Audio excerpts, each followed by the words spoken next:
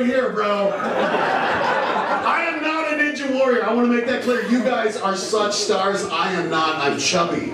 I'm afraid to fly. That's how out of shape I am now. Everybody fights to get on an airplane. Try to be first on the plane, not me. You know what I try to do? I try to be the last guy on the plane. Because I think, how much cooler is that?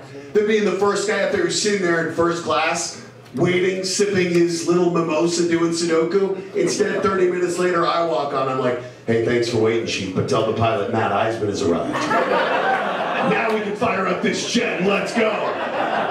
The only problem is when you're the last person on the plane, everybody stares at you. And I know you're still filming me. This shirt is slimming, isn't it? I'll let you know the secret. Daddy hasn't missed many meals. I'm 6'4", 255. I am what the military calls husky. I think I'm a liability in combat. And when you walk down the aisle this size, everybody who has an empty seat next to them looks at you the same way.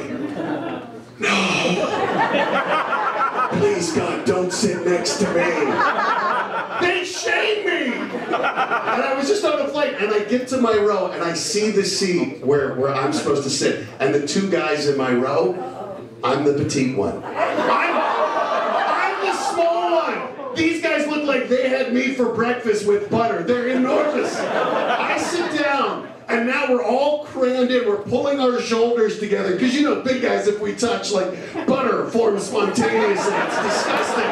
You go the whole flight in Korea, you're considered married, it's gross. And so we're sitting there pulling in, and we calculate, between the three of us, there's 971 pounds of man meat in this single row. I know, like we're gonna take out, you're gonna hear, as we get to the left side, we're gonna take out Burbank.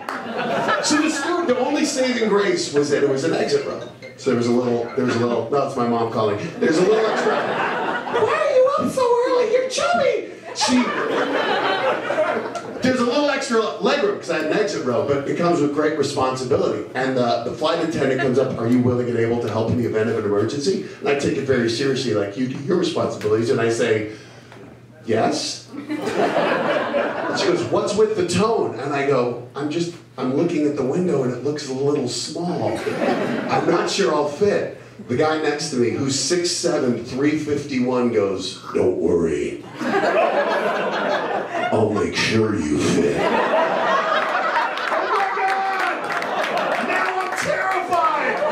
I'm terrified this flight's gonna go down in Omaha, the fuselage is gonna fill with flames and smoke, I'm gonna be wedged in a window, and some big guy who looks like Deliverance is gonna be pounding me out from the back. My final minutes in life are gonna play out. Whee! So that's why I have a fear of flying.